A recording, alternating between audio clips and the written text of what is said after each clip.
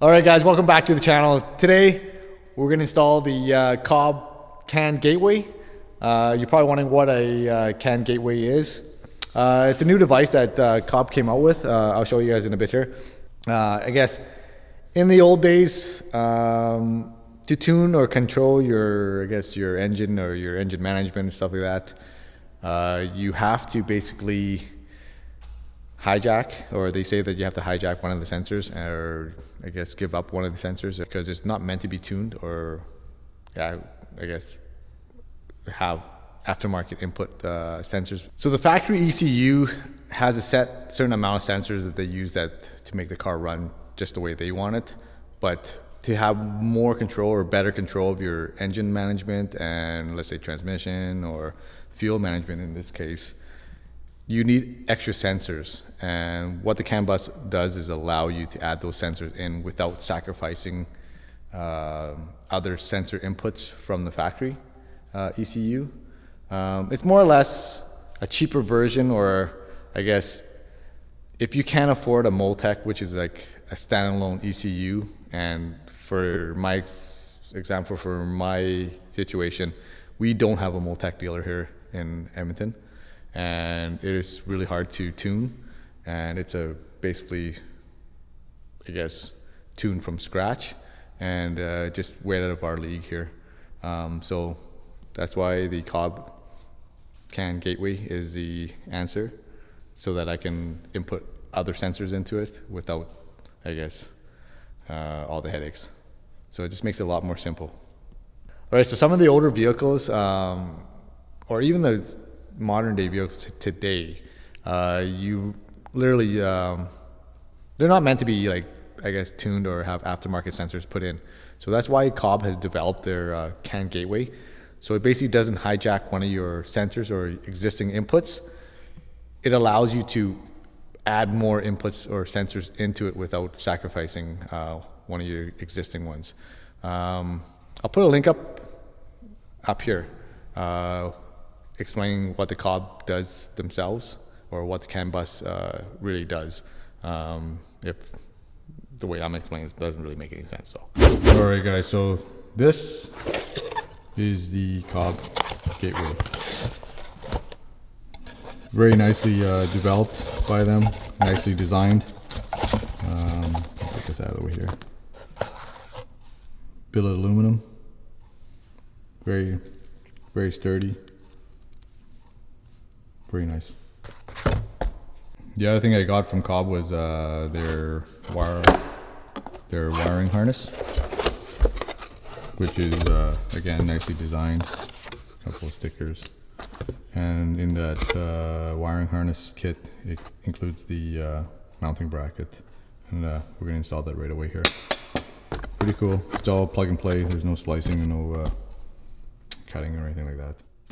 All right, so to do this install, you have to remove the plastic shrouds here, and that's held on by 4 push clips. 1, 2, 3, 4, sorry, and 5 underneath here, and it pops right off. And just move it to the side, because you'll need access to the brake, I guess, area here. We're going to mount the bracket here. And same thing for this side. Same thing, I took the shroud off. Same thing, push clips. And then you'll get access to the windshield garnish here, whatever this is called. Same thing, push clips. And there's one right in here, pops right out. And then we have access to the battery. And then, of course, 10 mil. And 10 mil to remove the anchors, pop the battery out. So once you have all that, all the plastic shrouds out and access to the battery, and then once the battery is out, you will get access to the power management unit here. And once you get to the power management unit, there's they say you can push these 2 tabs in and pull up. But I found that you really don't need to actually take the whole unit out. There's actually 2 more clips under here. Push in, you can just kind of feel them. 2 push tabs, and then pull. And then just don't pull straight out. Lift up. And there you go. And now you have access to the power management unit. All right, so the next step after we get the cover off the power management unit, there's a 10mm bolt right here holding the AC line in. We have to replace that with the 4mm Allen bolt that is supplied in the kit there. So we're gonna do that right now. All right, so this is the 4mm Allen bolt that they supplied for the kit, and that's gonna go in there to replace that 10mm. All right, so the Allen bolt is in. Up next, we're gonna remove this push tab here, take that out, and then mount the two brackets here. So next we're gonna install the bracket. The Allen bolt that we just put in will go to this side, and I guess the slotted or flat Allen bolt that they supplied will go onto the opposite side.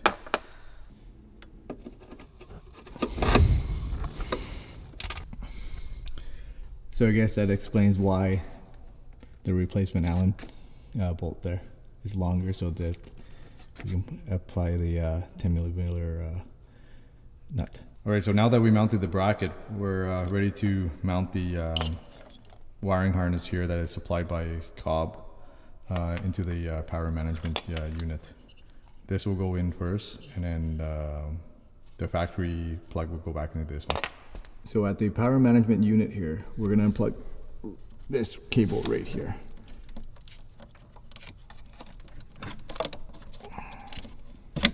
There we go. And then we're going to take this one and plug it in. And then take the factory one and plug it into this one here. Nice and snug. And it tells us to tuck all this in down here. It's nice and snug.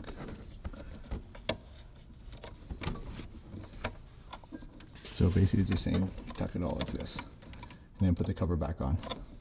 So now that it's all plugged in, next up is the unplugging the secondary air injector MAF here, and then you want to plug it into this one, and then the Cobb wire harness into the secondary MAF, just like that. And then you plug the one supplied by Cobb into the factory input.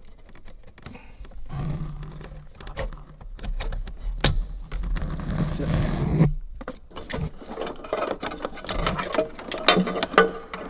And that's it for this side. So the next step is to route the wire harness underneath the windshield wiper shroud to the other side so that we can connect it to the CAN gateway.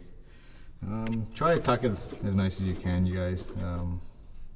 There is a fuse on the wire harness, so in future use, I guess make it accessible if you need to. Well, whatever. I just tucked it underneath, just like that.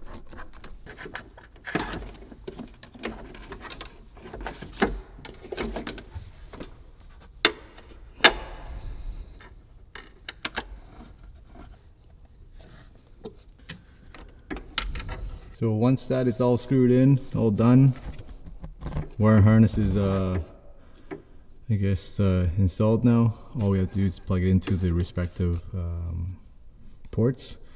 These are all keyed, so you can't screw up, or you can't plug it into a sensor port when it's supposed to go to the vehicle port. Pretty cool, it's all done, very simple. Once that is all installed, the CAN gateway is installed, the wiring harness is installed, you want to put everything back in the reverse order, battery, windshield shroud, and all that plastic stuff. So that's pretty much it, you guys. All right, guys, so that's pretty much for this week's install. That is basically just a supporting mod for all the flex fuel and all the sensors that I will be installing in the next couple of weeks. So stay tuned for that, you guys. Really excited for the flex fuel kit. Also got it from Cobb. Do check them out, you guys. They do a fantastic job at all their products and stuff, and that CAN gateway is just I guess brings your car to the next level. If you want to have like control over your engine management and control your fuel system and in your vehicle, but without breaking the bank or having lots of headaches like a Multec. Multec is a fantastic product, but that's just next level stuff. That's professional, and this is just for street use. So Cobb is the one to go for, you guys. Do check them out. All right, guys. Thanks again for joining me in this week's vlog. Stay tuned for the next few episodes. We're gonna go flex fuel. Again, if you guys enjoy any of my vlogs and then find it useful, you guys do consider smashing that subscribe button, you guys. Turn on notification and share with all your friends, GTRs or just cars in general. We'll see you guys in the next week's vlog. See ya.